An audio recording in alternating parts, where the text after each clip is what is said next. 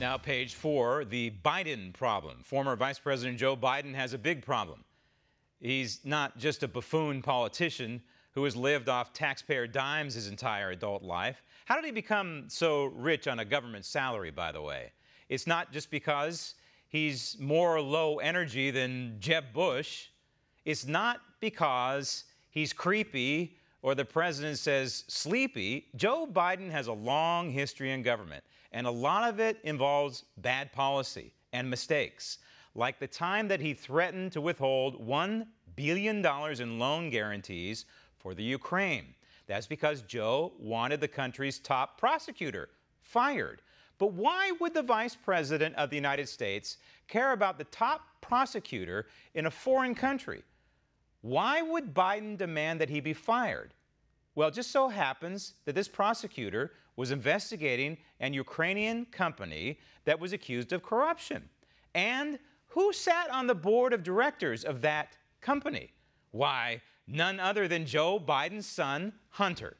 What a coincidence. Now, like the phony politician that he is and the liar that he is, Joe Biden says there has not been any evidence in the media about this Biden scandal. True that, but it's because the mainstream media is in the tank for Biden. Still, Biden has a history of shooting himself in the foot. And whether it's the Ukraine or his touchy-feely issues or something else, Joe Biden has a problem, and it's himself. Only thing that stands in our way is our broken political system. Stop tape. Stop tape. There's nothing broken about our political system. The modern Democrat Party has gone off the rails and is now morphed into the modern Socialist Party. And the modern Republican Party has also gone off the rails and is now morphed into the old Democrat Party. I don't know what the Republican Party stands for anymore outside of Donald Trump. I have absolutely no clue. The political system is not broken. The system of government is broken. And you, Joe Biden, spent 36 years in the United States Senate and 8 years as vice president. 44 years in Washington, D.C. And what did you do to fix broken government? Absolutely nothing. In fact, just the opposite. You threw gasoline on the fire.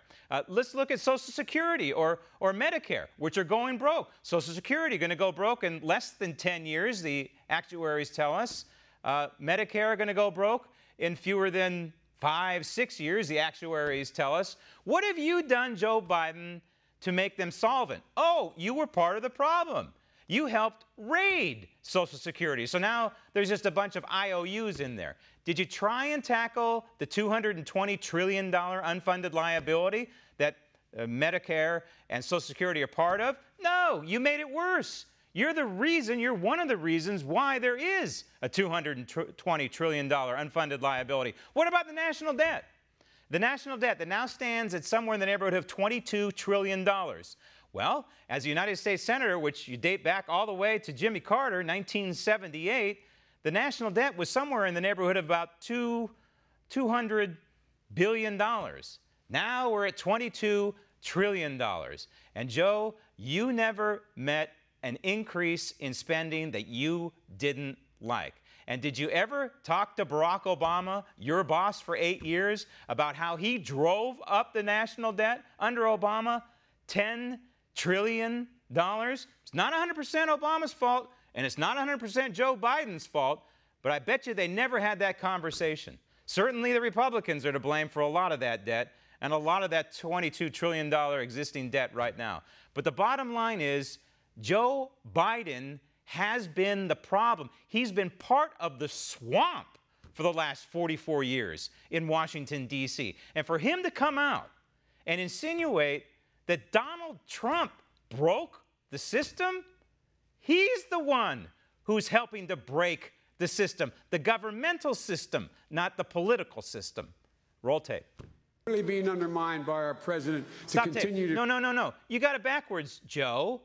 It's the President of the United States who's been undermined by you and your administration, the Obama-Biden administration. We know what happened in 2016. And what was the hierarchy, by the way? It was, of course, Barack Obama, the chief executive. You were directly under Barack Obama. And then we had Susan Rice. And then we had James Comey, we had Clapper, we had Peter Strzok, we had Lisa Page, we had Andy McCabe, and all the other folks who conspired, yes, colluded, to try and prevent Donald Trump from winning the 2016 election. Want to see more videos like this? Click on the link below and subscribe to One American News on YouTube, and call your cable provider and kindly demand that One American News is added to your lineup. Call and subscribe today.